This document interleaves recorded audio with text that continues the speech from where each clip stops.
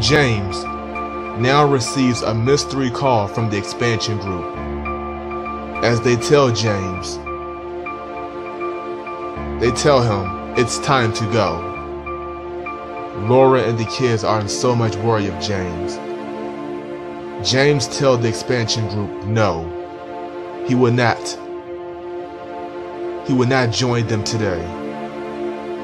He screams at the expansion group very hardly, telling them to get out of my success.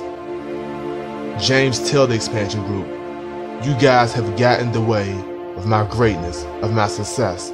After the wonderfulness that I've done, you guys got in the way.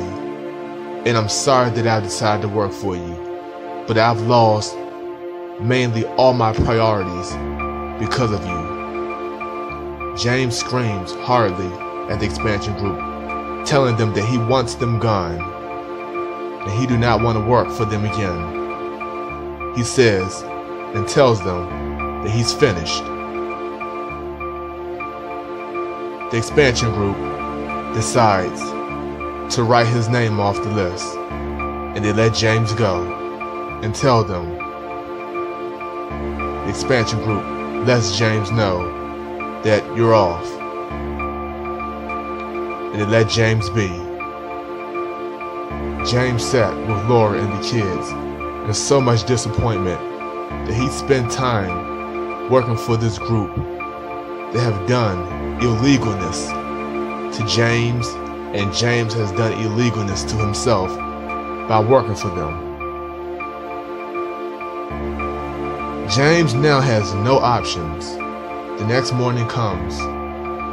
James notices that there's not much left for him. He's lost all his jobs. He's lost the big company that he had. All of it has dropped. And now the expansion group has dropped him as well. As James paced back and forth at his home, walking back and forth, he tells Laura and the kids he just need to be alone. He's pacing back and forth in his house now, as he has to realize that he must come up with a plan so he can succeed